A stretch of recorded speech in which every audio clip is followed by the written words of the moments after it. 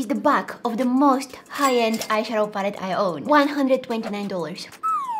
But is it worth it? Let's take some of this. I like it. Wow, this feels expensive. Nah, it feels normal. Let's see. I see baby pink. I use baby pink. That's the rule. Purple is always welcomed on my eyelids.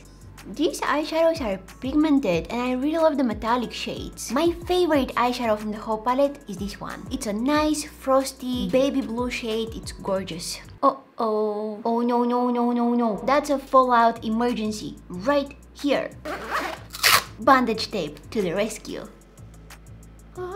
It caught all the fallout. Thank you, bandage tape.